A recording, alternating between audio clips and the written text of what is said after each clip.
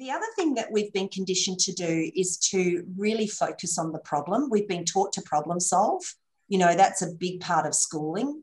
And we certainly model it from our parents. You know, there's a problem, we talk about the problem, we think about the problem, we nut out the problem, and that's how we get to the solution.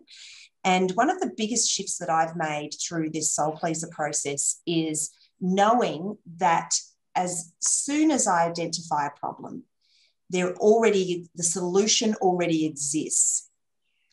And the more I focus on the problem, the more I am resisting the solution, because the energy of the problem or the vibration of the problem is very different to the energy or the vibration of the solution.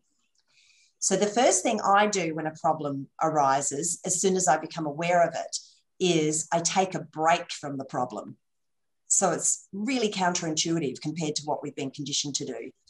I'm like, okay, I'm not going to feel what I feel now while I focus on the problem. I'm going to completely distract myself from this and go and walk down the beach or get away from the problem.